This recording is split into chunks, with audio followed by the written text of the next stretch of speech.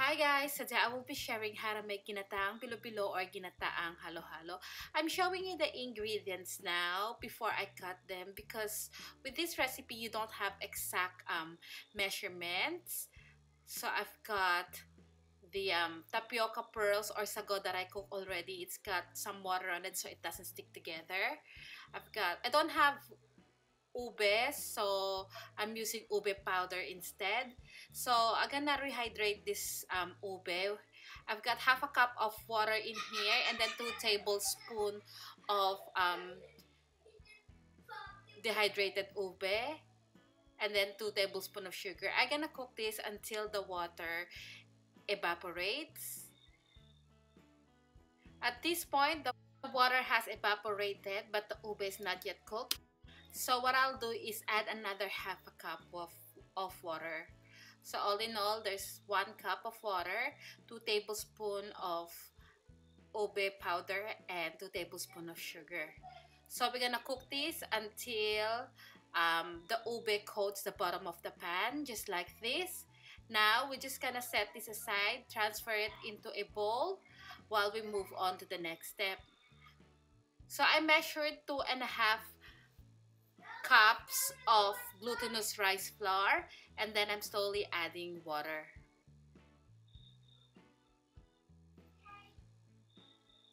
So all in all, I add about 1 1/4 cup of water.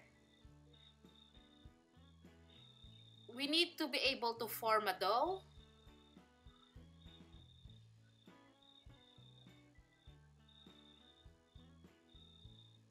Just like this.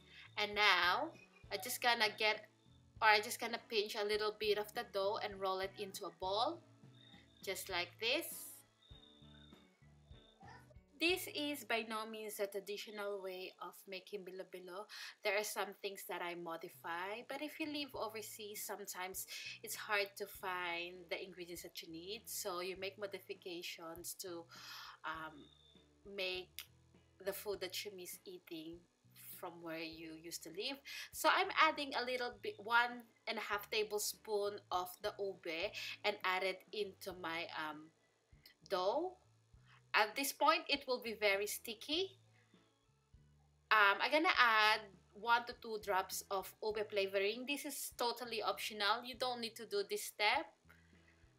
But since I don't have ube, I'm trying to make up by doing this. So at this point, this is very sticky, and to correct this, I'm gonna add more glutinous rice flour. This is about 1 teaspoon that I'm adding. So at this point, it's still very wet, so I'm gonna add another 1 teaspoon approximately. So now this dough is ready to be rolled. I'm rolling it as well. I'm rolling it into a ball as well.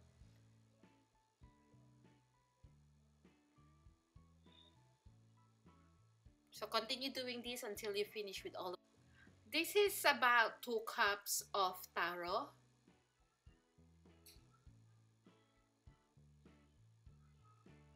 All in all, I use about 1 1/4 cup of sugar. The ube that we made before, this is about half a cup of langka.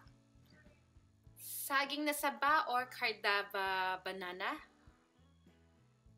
About 1.5 cups of sweet potato, and this is the sago. I measured it uncooked, half a cup, and then cook it so it doubles in the amount.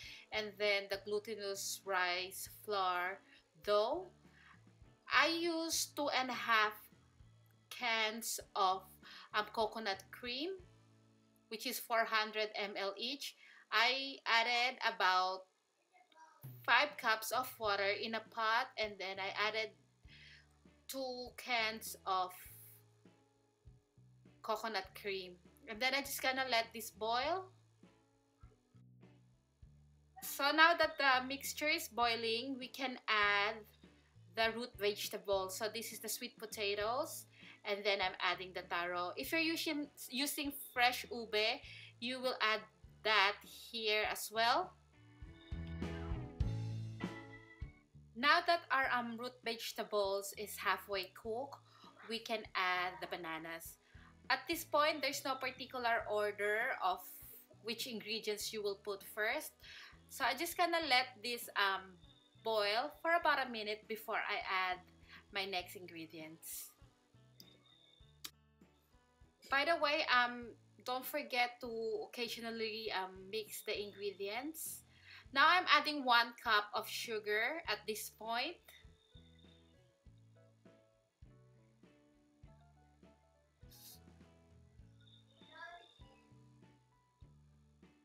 Then taste.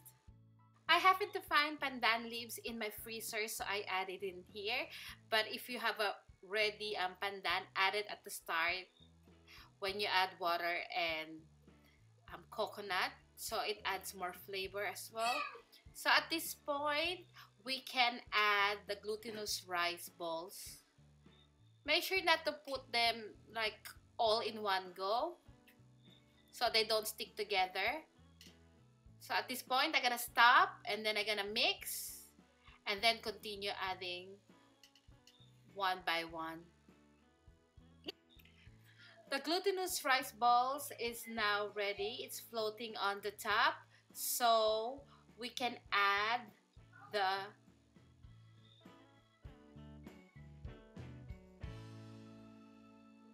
tapioca pearls or sago.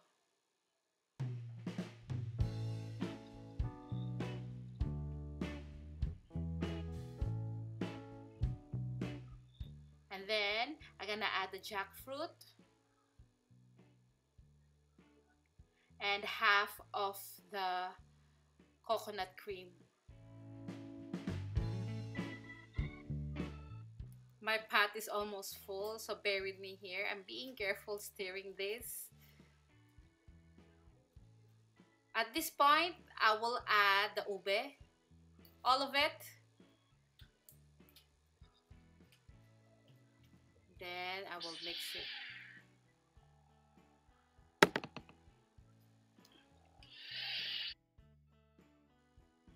Now that it's boiling, to thicken this up, I'm gonna use 2 tablespoons of the glutinous rice flour and 4 tablespoons of water.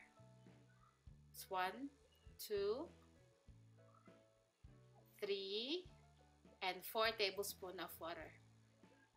And then I will add this into the mixture just to thicken up the bilo bilo.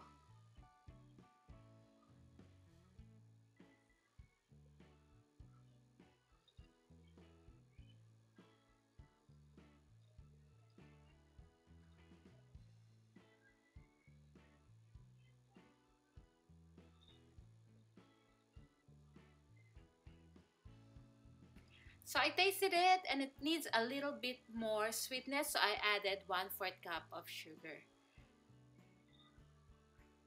At this point, this is ready. It's done.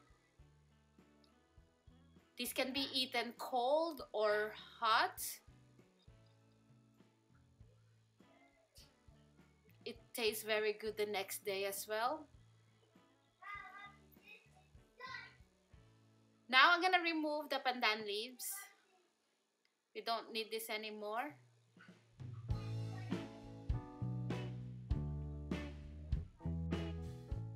Now we can transfer this into your serving platter. And this is the finished product. I hope you give them a try.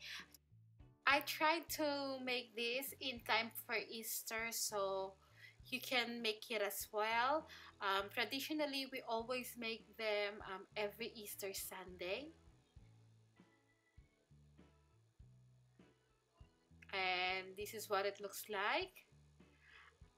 As this one sits, especially when you put it in the fridge, it thickens. So try not to make it too thick that it's hard to eat. Thank you so much for watching. I'll see you again next week. Bye!